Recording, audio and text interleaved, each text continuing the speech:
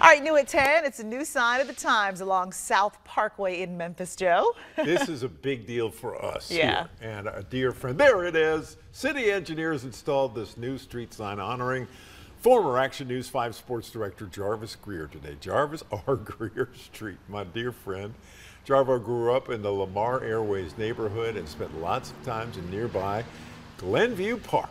Now, a portion of the street, as you can see, in front of his childhood home bears his name. We caught up with Jarvo today, and he said he's honored and flabbergasted at the same time, and he's proud to rep the M. So, congratulations to Jarvis R. Greer and his family. I don't know that I know what his middle